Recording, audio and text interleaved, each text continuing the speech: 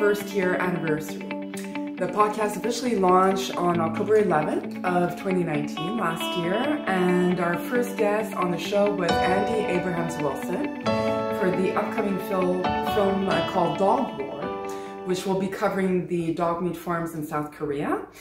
And today we have published 17 full-length episodes on the show, and I've done more than 25 interviews on the topic of the dog-cat meat trade in Asia.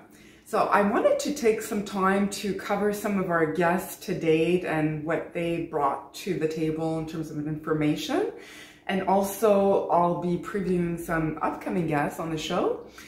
But most importantly, I want to get your feedback. So I'm hoping that you guys will comment in the post below, in the description below, and just share with me your ideas, suggestions for future guests on the show, and a bunch more. Like I've recently included a new feature on the podcast where I take viewers' questions. And I think that's a great way to interact, because this podcast has nothing to do with me. I'm just the one who decided to create it because there was nothing like it out there and I was looking for information. So the whole goal of the podcast is educational. That's my mandate. It's to learn about the issue and figure out what we can do, because I'm in Canada. A lot of the people fighting this cause are Westerners in the US and Europe.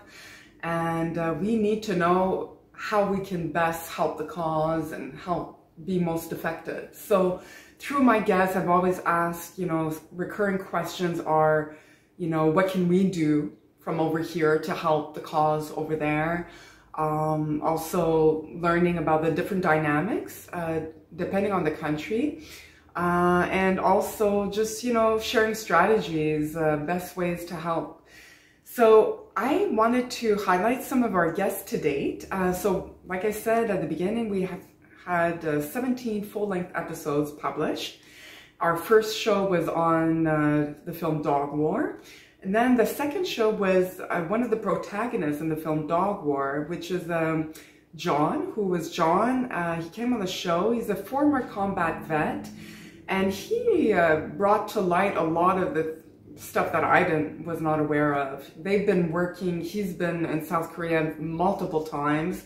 He's well versed on what's going on and what are the actual victories in terms of, banning the trade versus, some stories we heard, like for example, Seoul in 2019, in October of 2019, they declared themselves to be dog slaughter free. A lot of people understood that to be dog meat free, but it's not the case. They just basically moved out some of the slaughterhouses, the big markets, further out in more remote areas to improve their image, international image, and to make Seoul a more tourist-friendly destination. So he was the one to highlight that, and we talked about the Moran meat market and the Gupo meat market closures, so super interesting episode. Then I had the pleasure of speaking with James Chai of our Bark Foundation. Basically, he is set up in Vancouver. He is basically a dog whisperer, if you will. He's a dog trainer. I had him on the show primarily to discuss the petition that he started. He started the petition to ban dog and cat meat in Canada because, believe it or not, it's legal. Anyone can pretty much slaughter their own dog or cat and eat it. There's no law against it. And so we obviously want to echo what was done in the States, in the US. So many dog, cat meat trade activists work super hard to get HR 6720 passed. And so it is now illegal in the US to consume and slaughter dogs and cats. So that was a huge victory. So that was our third show with James Chai. Then we had the pleasure of speaking with Suki Su and Dr. Barbara Jennifer Gitlis for Animal Hope and Wellness Foundation, but also the China Shelter, because Animal Hope and Wellness established a full shelter in China, and it's headed by Suki Su, who's a native Chinese and who had reached out back in, I think in 2016 to Mark Chang. She wanted to help. She had never heard that there was a dog meat trade in her own country. And so that was super interesting to hear it from her perspective, from a native Chinese. So it's not as prevalent as we may think, because she was born and raised in China and she had never heard of the Yulin Dog Meat Festival until she moved overseas to study, and she heard it on a BBC documentary. So, I mean, it just goes to show that it's still a fringe of the population that consumes dog meat, but given their population size, I mean, it still gives way to huge numbers in China, with over 10 million dogs being slaughtered every year and 4 million cats. So that was a very good episode, and it was thanks to Barbara Jenver-Gitlis, Dr. Barbara. She was so nice. She offered to record the episode while she was visiting Sukisu in China. Then we had John Daly on the show. I think we featured his episode in January of 2020, and he was there to talk about Soy Dog Foundation. He's a co-founder of Soy Dog. Many of you know this organization. They are based in Thailand and greatly responsible, Soy Dog, for eradicating the dog meat trade in their country of Thailand. So they support other organizations in China. They will give funding to help campaigns in Vietnam, and so they are a great foundation and definitely worth looking into. Then we had Dr. John Sessa for Vanderpump Dog Foundation, and of course that is an episode that was very dear to my heart. I really wanted to have Vanderpump on the show because it's thanks to Lisa Vanderpump that I heard about the dog meat trade. I heard it when she did a documentary, Road to Yulin. She's been amazing at shining a spotlight on the cause. With her, celebrity status, she got the cause exposed to a whole audience that would have otherwise never heard of this situation. So that was our 6th episode. Then we had Tina Peters come on the show, I believe in March, early March, to talk about, she's vice president at No Dogs Left Behind, and she gave us the latest news during the coronavirus outbreak in early March. And she was able to say, what's going on, with Jeff. He was actually stuck in China. They confiscated his passport because he refused to leave when they were asking foreigners to leave the country. He couldn't bring himself to leave. He wanted to stay on and help the operations. So that was a very good show. It gave us a better understanding of, the issues that the foreign nonprofits are facing when they work in China. Then we had, of course, Rushton Dog Rescue, which is a fantastic charity based in the UK. It's a mother-daughter team, Cindy and Zoe McNeil. And it was wonderful to speak to them. They are so charismatic, so, genuine, and, they do so much good work. Rushton Dog Rescue has been around for many years. They started out just helping local strays and abused animals in their own country, quickly moved on to helping situations across Europe. And of course, they moved on to help the dog meat trade in China. They've done rescues. You can go visit their website, Rushton Dog Rescue. They have dogs up for adoption that were rescued from the meat trade. Fantastic organization. Then we had the pleasure of speaking with Jill Robinson of Animals Asia, and she came on the show in April to really to clarify the news, because a lot of news was coming out of China. We heard that Shenzhen, and it's true, Shenzhen is a big city in the south of China. They were the first one after the COVID outbreak that they decided to put a permanent ban on wildlife trade in their city, and also they included the dog-cat meat trade. And not just a ban on the sale of dog meat, but it's a ban on the consumption. So it's illegal in Shenzhen to eat dog meat or cat meat for that matter, and also wildlife. So that was a fantastic, I mean, that is a victory. That's a landmark decision. It's the first time that any city in China would ban such a thing. So fantastic news. And she came to clarify that. Obviously, Zhuhai is the second city that banned the dog-cat meat trade and the wildlife trade. So those bans came into effect on May 1st of 2020. And as more recently, city of Leishi came on board, and they also enacted a ban on the dog-cat meat trade in their city. So they're situated in Shandong province, and Zhuhai and Shenzhen are in the Guangdong province, which is a big mecca for dog meat trade. So it's a huge victory. And also to understand a little bit more what the impact would be from the China's Ministry of Agriculture that stated that dogs were officially excluded off the post-COVID-19 livestock catalog in China. And so that was a great episode. She was so kind and generous with her time to come and speak with us. Then we had Michael Chor, which many of you know is the founder of The Sound of Animals. They are based in Thailand, but they do most of their work in Cambodia. Cambodia, as opposed to Thailand, is still a pretty big country for the dog meat trade, mostly dogs, not so much cats, but they have a lot of dog meats. And then it's unfortunate because for most of them, it's a way of living. It's a way to earn a living. There's a lot of poverty in Cambodia, and, you know, unfortunately, some people were taught that this is a way you can, you know, earn a few bucks.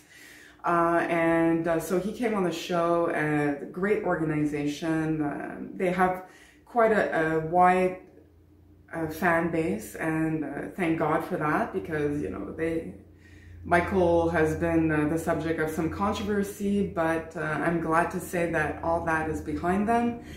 They were vindicated in the courts recently, and so fantastic. Then we had our 11th show was with UK author and founder of Operation Hound, Sarah Brownlee.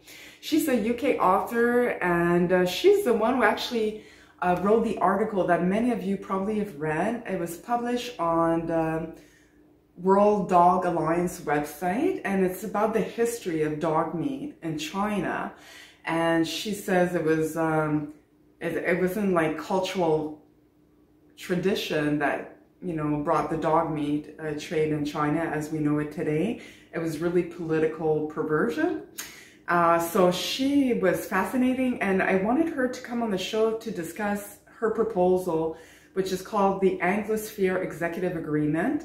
And it would essentially bring together countries, part of the Anglosphere, so UK, Canada, US, Australia, New Zealand, together to try to exercise pressure on countries where there's a prevalent dog meat trade, namely China, through trade tariffs and, you know, other trade, you know, negotiations. She said that the Philippines banned the dog meat trade because of pressure from the UK. Margaret Thatcher, who was the Prime Minister of the UK at the time, she visited the Philippines, and there was a big controversy because they saw dog carcasses in the back in the picture in the news. And so basically she demanded that the Philippines ban the dog meat trade, or else the UK would basically remove foreign aid. And it worked. It worked. So if it can work. So then also on the show, which I absolutely want to cover, is the cat meat trade. Cats are often the forgotten victims of this trade. I mean, so much attention is put on dogs, and understandably so, because many countries don't really have so much of a cat meat trade, but they have a dog meat trade. So we had Lana Roski, who's a fellow Canadian activist. Many of you know her. And she came on the show. She's the creator of Feline Warriors, which, as far as we know, is the only group on social media that is dedicated to the cat meat trade. So she has great knowledge and expertise, and she was on the show to share that knowledge. So great episode. That was our 12th episode. Then, of course, I had No Dogs Left Behind. So Jeffrey Berry and Tina Peters, they were on the show. And what many of you don't know or realize is that this show was recorded on New Year's Day. So I'm talking about January 1st, 2020. It was hard. We were trying to book the show, and Jeff was constantly back and forth to China, from the US to China. And he finally just decided, listen, I have a few hours before I have to board the plane back to China, so let's do it. And so grateful. I mean, that's a great testimony to how dedicated they are. They spend their New Year's evening with me, someone they don't know. So that was a fantastic episode. So much information shared, and very grateful for their guest appearance. So then also I featured Jian Li of Animal Liberation Wave. That was our 14th episode. And Animal Liberation Wave is basically Last Chance for Animals, a sister organization in South Korea.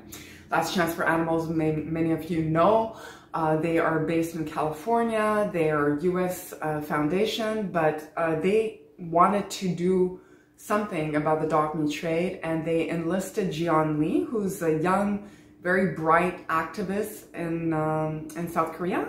And she's the one heading this Animal Liberation Wave, and they basically work at the legislation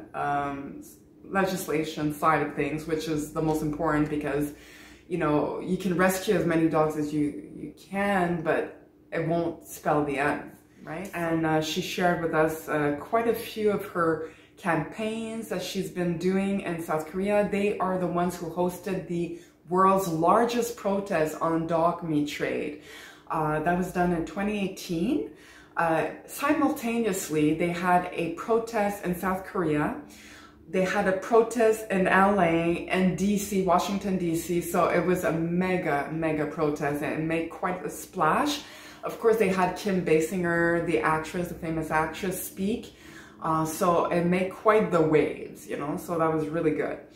And then, of course, our 15th episode was a subject that's extremely important in this fight against the dog meat trade and dog-cat meat trade, should be more precise, and that's adoptions. And so I'm adamant that I want to do more episodes on adoptions, but we had the pleasure of speaking with Megan Oaksness and Carrie Towery, both working at Animal Hope and Wellness Foundation in Sherman Oaks, California.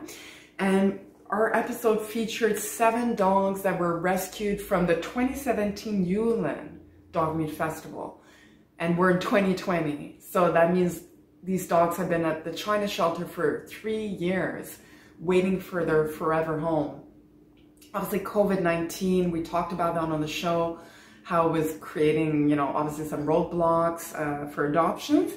But recently, we're now in October, I think it was a couple of weeks ago, that now flights are able to fly out of China and bring dogs to the US. So that's really great news. So I do urge you to look at that episode. It's fantastic. If you're interested in adopting one of those 2017 Yulin dog meat trade survivors, or any survivor for that matter, all the information is there on that show. I give you all the coordinates, who to reach out to. And the adoption process is not as daunting as I thought. I thought it would take forever to get a dog from China to the US, but it's not that long under normal circumstances. And also the fees are much lower than I imagined. So great show. Then, of course, we had the Kevin Leahy. Kevin Leahy, he's a well-known vegan activist. He has a vegan podcast. And he's been a spokesperson at given many lectures over the years. He basically is originally from New York, but he's been living for many years in Toronto. And I wanted him to come on the show to discuss, he has like quite the experience, because in 2010, he went to teach English in South Korea. And soon after he arrived, he realized there was a problem with dog meat farms. Like, he learned about the cause, and of course it touched his heart, and he very quickly started working for CARE in South Korea, which CARE at the time, they changed their name, but it was Coexistence of Animal Rights on Earth. And so they basically kind of, they funded a 18-month investigation into the dog meat farms in South Korea. And so Kevin was the one to visit these farms. He visited hundreds of farms, from everything from small-scale rogue operators with, you know, just a few dogs, to the large-scale industrial dog meat farms with thousands of dogs.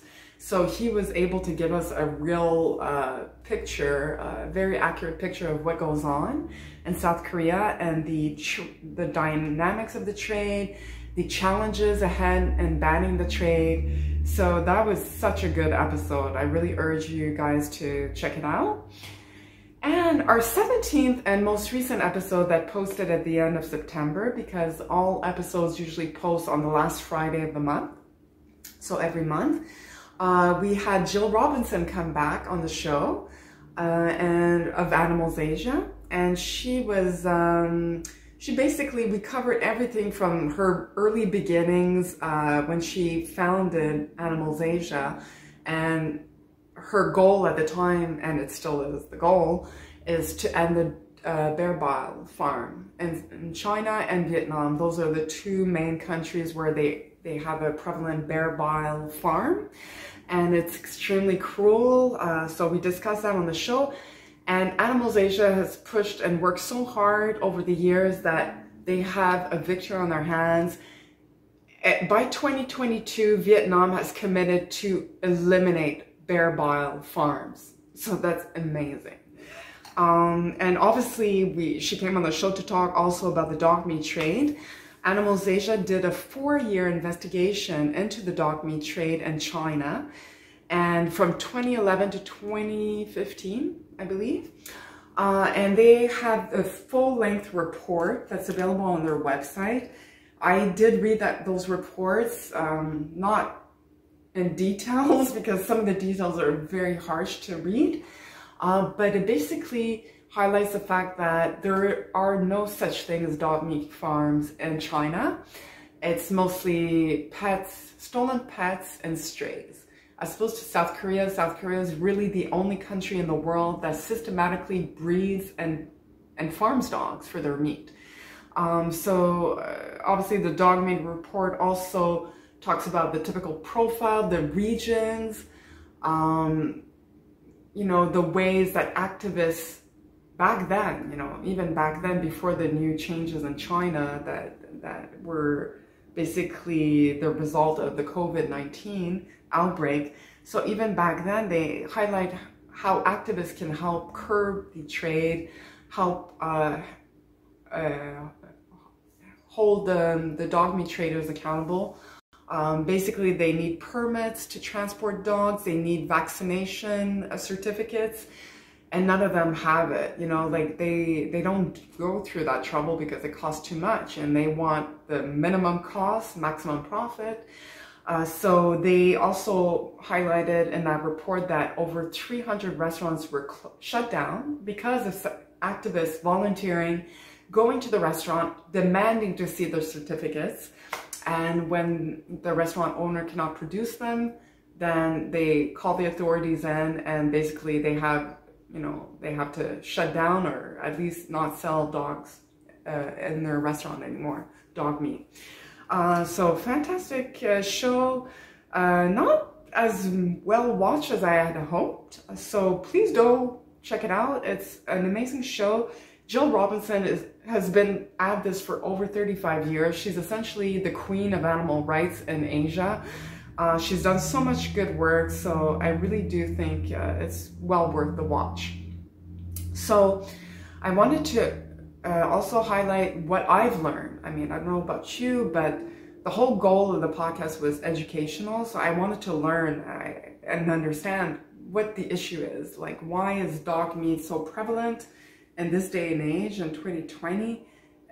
I understand that back then I've learned through some of my guests that, when there was food shortages, post-war, I guess it makes sense that, you know, people would eat dogs because there are many strains. It was like an easy source of protein.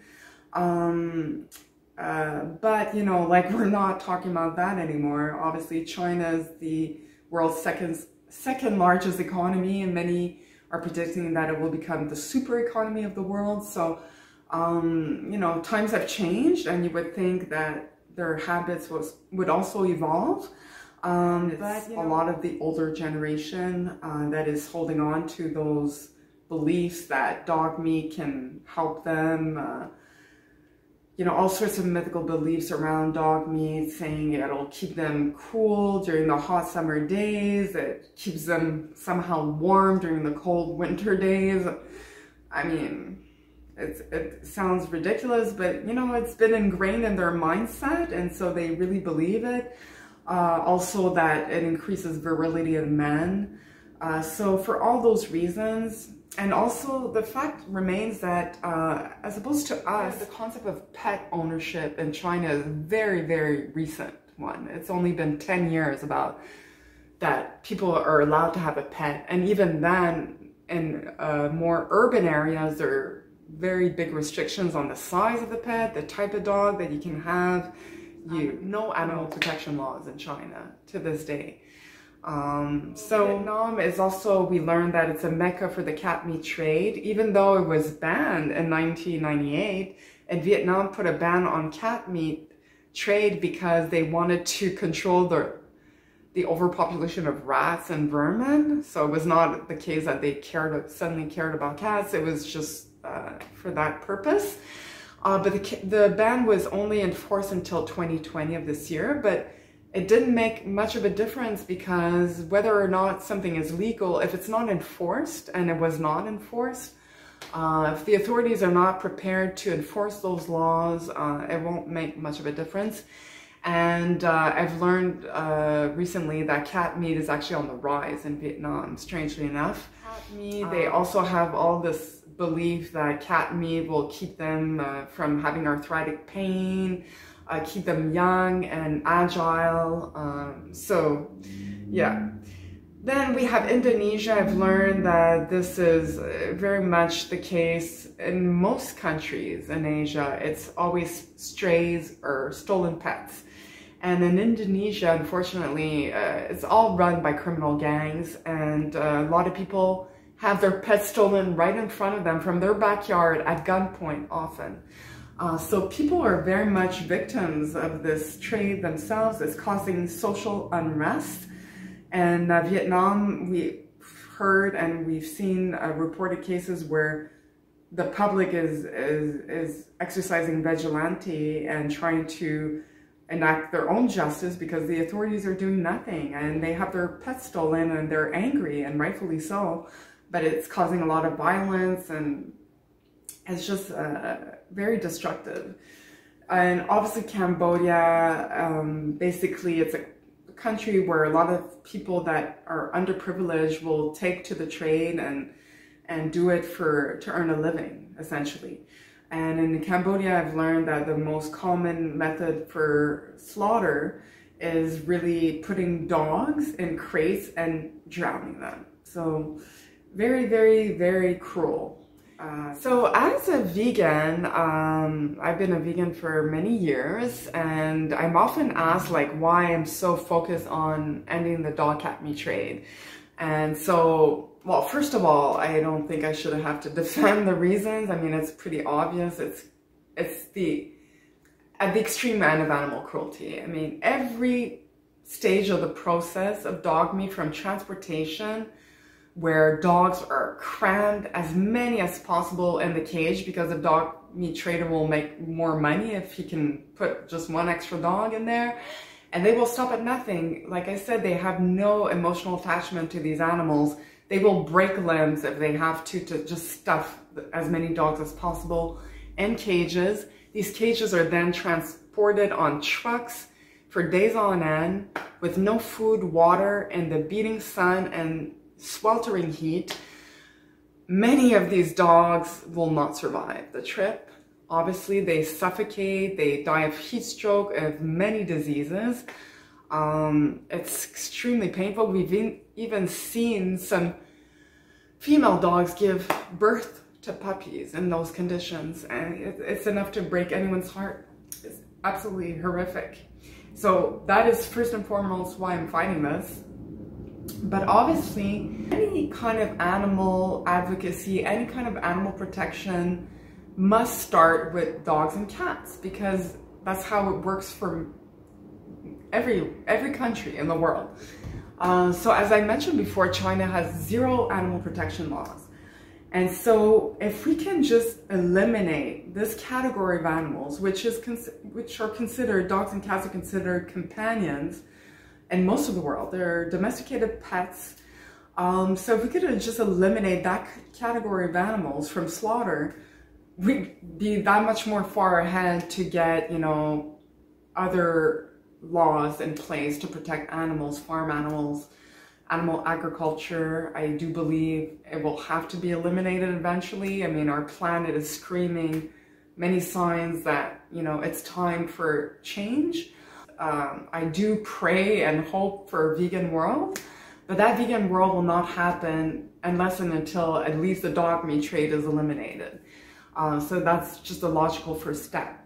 And so also I'm fighting this trade because it's gives way to so many issues. It gives way to human rabies, which is a huge problem in Asia, and it's a directly linked to the dog meat trade. It gives way to social unrest, like I mentioned before, to violence, because all the people heading this trade are all criminals. And I've heard horrific stories from Harbin slaughterhouse survivors. Most of you know them. Basically, they work in Harbin, which is in the north of China, like right across from North Korea. And dog meat traders know that, you know, like people, like especially foreigners, are against this, and they will taunt them.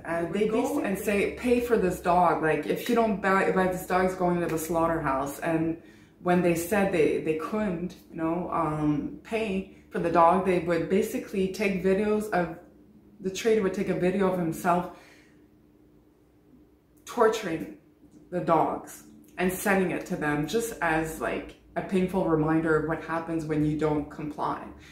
So there's corruption at every stage of this trade, and you know, it just has to end. It has to end. It's like, once you hear about this cause, you can't just go back and pretend and unhear it and just move on with your life and say, well, there's nothing I can do. We can all do something.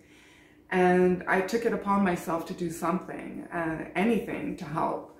And that the podcast is a huge reason why I'm doing this. It's to help expose the issue, to help learn what the issue is, and different countries, different dynamics, how we can best help the cause from over here, because a lot of our listeners and viewers and a lot of people fighting this trade are not living in Asia. So we're often like signing petitions, but is that the best way to help? Some of the best ways you can help, that we can help, is donating. Obviously, donating to the right organizations doing good work. You can verify this, but like I said, from my shows and my many interviews, I'm hoping you're inspired by some. If some of them you don't want to give to, but maybe there's another organization that you hear about that you do support. So without donations, none of this work can take place. I mean, these nonprofits are limited to their resources at hand, and so if we don't donate, well, they can't do the work, and it's going to be all for nothing. Donating, you can volunteer. I'm a volunteer for HSI Canada, because it so happens that their emergency shelter that welcomes dogs that have been rescued from dog meat farms in South Korea is in Montreal. So I'm lucky for that. And I've volunteered, and it's amazing to see the transformation from the dog from day one to when they are adopted out. It's like some dogs rebound very quickly, some take longer, but I think the resiliency of dogs is pretty phenomenal. Like, I don't think I would rebound that quickly. So volunteering is another fantastic way to help.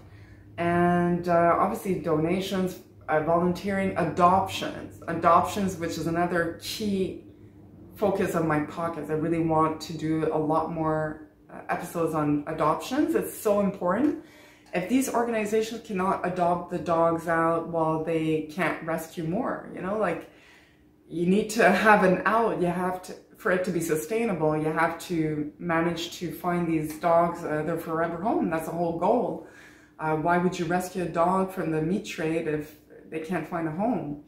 So adoption's a huge way you can help, and you can also foster. If you know, like foster families are super important in the transition phase, and you know, sometimes you can't find an adoptive family, but you can find a foster home for the dog. So those are all ways we can help. Obviously, most of them said, you know, sharing videos and the cause, you know, on social media does help. It does make a point, you know, that we're aware of what's going on and that, you know, the world is objecting to it. So that does help, you know. So if if you don't feel you can donate, can't volunteer for whatever reason, you can definitely share. And do sign the petitions, even the ones that are more or less impactful. I understand because I've signed many petitions myself, even though I pretty much know it's not going to have a major impact, but it's just a way of saying, you know, I'm adding my voice to this. I'm saying I'm objecting, and it, you know, for no other reason, it brings it to light. The more signatures on a petition, the more it circulates. People get to learn about the cause, so it's all good. So progress and victories today. COVID-19 in many ways has been kind of a catalyst for change. And Shenzhen and Zhuhai banned the dog meat trade. More recently, Leishi in Shandong province of China has banned the dog meat trade. In July, the Indian province of Nagaland banned the import, trading, and sale of dog meat. So that was also a victory. Then we had more recently Siem Reap of Cambodia, which had multitude of slaughterhouses, each one drowning up to 120 dogs a day. So multiple slaughterhouses, 120 dogs each a day. So it gives you an idea of, it's a popular trade over there. And they came out and they banned the dog meat trade. I spoke to Dr. Catherine Polick, which is an upcoming guest on the show, of Four Paws International, and they were negotiating with the Cambodian government. So they came out with this ban, which is fantastic. So we are seeing progress. Yeah, is it gonna end overnight? No, it won't. It won't. Every guest has said that. No, we are getting there slowly. Some of our confirmed upcoming guests include Lola Weber of Change for Animals Foundation, which is the t-shirt I'm wearing today. They are a great organization. Lola Weber, most of you probably have heard of her. I mean, she's been at this for many, many years. She was, I don't know if she still is, but she was the director of campaigns for HSI in South Korea. She started Change for Animals Foundation with Harry Ekman, and I believe there's another one part of the foundation, and they work all over, you know, Southeast Asia, ending the dog meat trade and other animal rights issues as well. So she came on the show. We talked a lot about the Indonesia dog meat trade, and so you're gonna have to look out for that. I think it'll be the next episode we post in October. So definitely a must watch. I also will feature Dr. Peter J. Lee. Dr. Peter J. Lee is probably the smartest guy in all of this. He's China's, HSI's China policy specialist. He's also a professor at the University of Houston. He's an amazing man, so humble, so genuine, and he came on the show and told me, you know, everything I needed to know about China's policies and their politics, and you know how they're working with the government to try to enact a permanent ban and make headway in terms of animal rights, you know, animal welfare laws. So fantastic person and a must watch. You know, when I'll be publishing that, it will probably be November or December of this year. So obviously my biggest goal with doing this video and celebrating 1-year anniversary is to get your feedback. I really want to hear from you. Like I said before, this is not about me. It's never been about me. It's about the cause. And I want to hear from you. Who do you want to hear from? Like, which guests should I invite next? What questions should I ask?